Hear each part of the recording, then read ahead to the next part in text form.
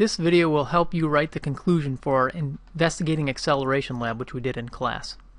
We're first going to look at some sample whiteboards of the lab results that we got, and then we're going to discuss what we learned during our conclusion discussion as a class that we did previously. So here's an example whiteboard from our data. We were looking at and trying to find the relationship between the acceleration of an object or a system of objects and its mass. When this group graphed acceleration versus mass, they found an inverse relationship.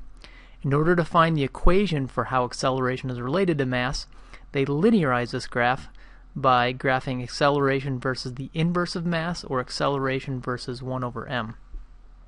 The slope of their line was about 1. It was 0.935, and the units were meters per second, all divided by 1 over kilograms.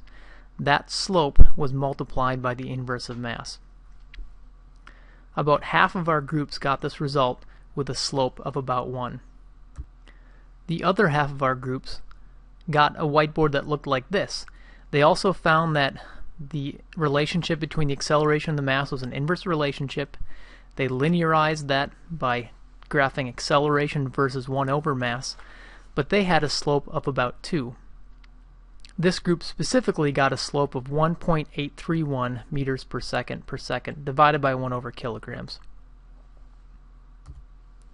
So the equations that our groups got was either this: acceleration is equal to 1 something, all these crazy units mean something, times 1 over mass, or acceleration is equal to 2 times 1 over mass. Now, in order for us to figure out what the slope means, we're going to have to simplify all these crazy units. In the beginning of the lab, we talked about the fact, based on some previous results that we found investigating gravity, the gravitational field strength, and the acceleration caused by gravity, we discussed that the units of a Newton per kilogram is the same thing as a meter per second. You can solve this for newtons by multiplying each side by kilograms to get the definition of a newton being a kilogram times a meter per second. Using either of these two statements, you can simplify the units of the slope to just newtons. Everything cancels out and it just becomes newtons. And so we see here that our slope, if it's in newtons, must be some kind of force. And so the groups that had 1 had something that felt a force of 1 newton constantly throughout the entire lab. The groups that had a slope of 2 had something in their lab throughout their entire lab that felt a force of 2 newtons. In our discussion, we realized that that force was actually the force of gravity specifically on the hanging mass which was doing the accelerating of our system. So our general equation turns out to be acceleration is equal to the force of gravity in the hanging mass times 1 over the mass. Now we can actually go one step further. Let's look back at the force diagram for our system.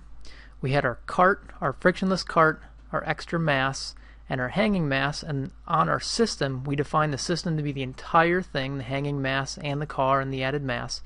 We found out that out of all these 5 forces, if we were going to add up the forces on the system, that the force of gravity and the normal force cancel each other out. They're equal in size and opposite in direction.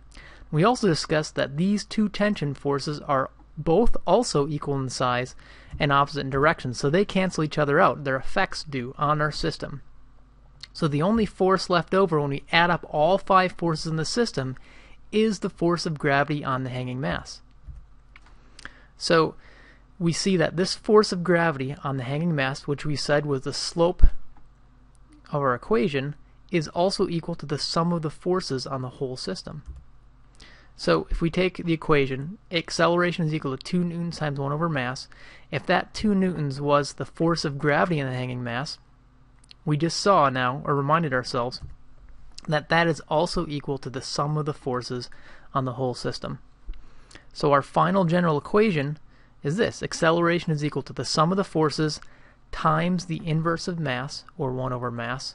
And if we combine these two things together to simplify it a little bit, we get this: that acceleration is equal to the sum of the forces on a system divided by the mass.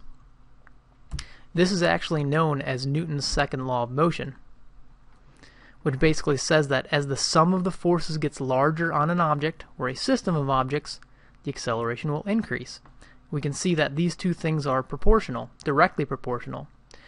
Looking at this equation, if mass gets bigger, since it's in the denominator or the bottom of a fraction, if mass gets bigger, that suggests that the acceleration is going to get smaller. When we look at the units, we take the sum of the forces in newtons divided by a mass in kilograms, that's newtons per kilogram, it does give us units of meters per second per second. So a force divided by a mass will give us an acceleration.